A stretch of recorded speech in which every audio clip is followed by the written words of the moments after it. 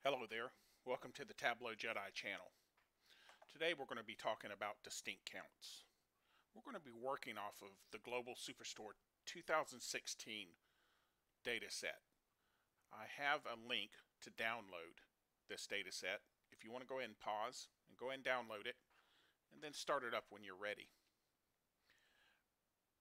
We're going to talk about distinct counts. Distinct counts are very critical to data analytics. Whether it be in patients in a hospital, finding out the number of planes in an airline, or a unique retail transaction, which is what we're going to be looking at. On the spreadsheet here, this is a flattened model from a relational database. It's a result set from multiple joins. Well, as you can tell, I have certain areas highlighted. You have order ID, this is primary key. You notice on row ID 1, you have one particular order ID number. Well, the next 5 is going to be the same. It's the same transaction or the same person, but you can obviously see in the atomic level that it's different products. Well, in this flattened model, you're going to want to find out exactly how many transactions took place. Now, if you look down here, your count is 51,000. But what that is, realistically, is now it's showing all the duplicates in here, so it's adding up all of them. There is a way to do it in Excel. We're not going to go over that, but I'm going to show you how to very easily do it in Tableau. So, here we go. It's very simple ways to do it. Here is the easiest way. Go to Order ID, drag it to the sheet, or you can drag it to rows. Now, you right-click, go down to Measure, and see the options you have, and the last one is Count Distinct. You have a distinct count. Now notice it went from 51,000 plus, now it's down to 25,000.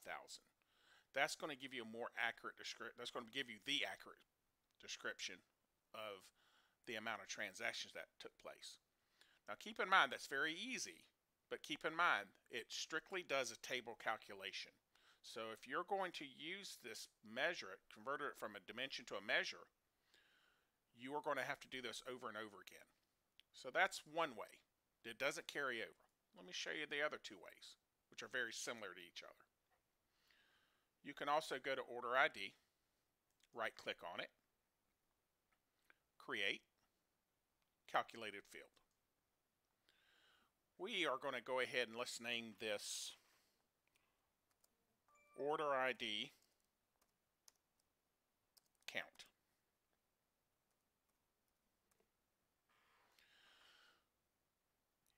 Here's your dimension.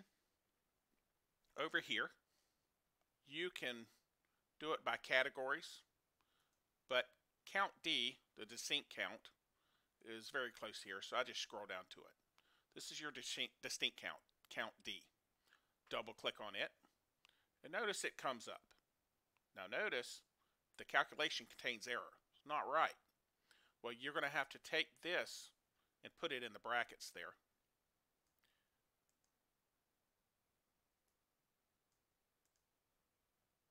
Cut, go inside your parentheses, and paste. Now, notice what it says. The calculation is valid. That's one way. If you're going to, and once you do that, then it will be permanently placed on the measures card. Here's the way I like to do it. We'll X out of this and we'll do it again. Go up here to this arrow, drop it down. And this is going to give you your option to create a calculated field, create a parameter, so on and so forth. I'm going to go ahead and create a calculated field. Once again, I am going to name this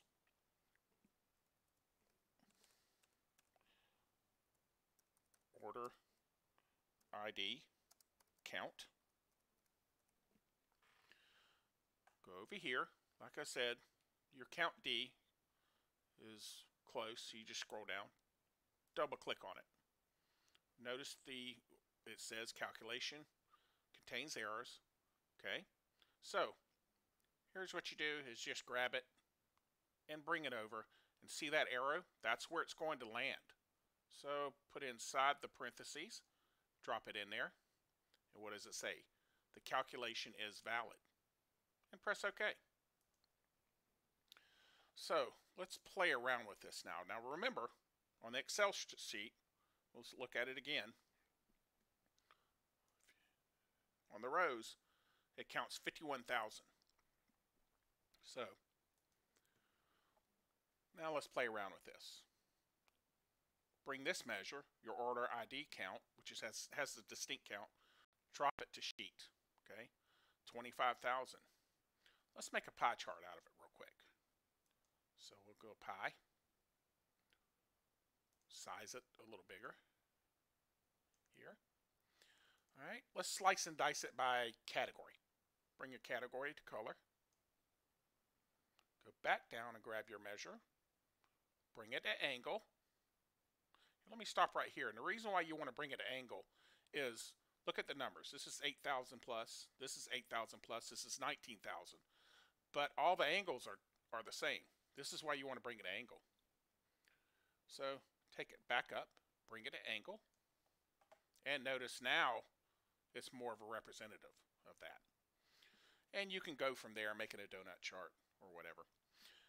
So this is how you do a distinct count in Tableau. And also, the first one is very easy, but it only does the sheet calculation there. Now you have a permanent measure here, your order ID count. Well, if you enjoyed the video, please like it and subscribe for future Tableau tutorials. I also do Tableau freelance work. If you have a project that you need help with, send me a message. Enjoy the rest of your day.